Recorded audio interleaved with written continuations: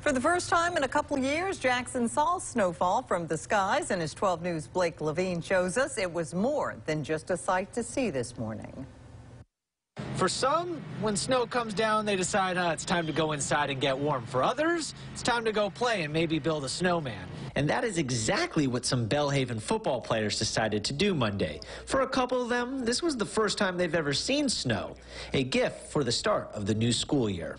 I thought it was really strange at first, but, you know, it's been fun to come out and play with it at school. Classes got canceled for the most part, so that's a great way to kick off the semester. Building Frosty the Snowman on the back of a car beats physics class. A fun time in a winter wonderland for some Belhaven football players at Belhaven University. 12 News, Blake Levine.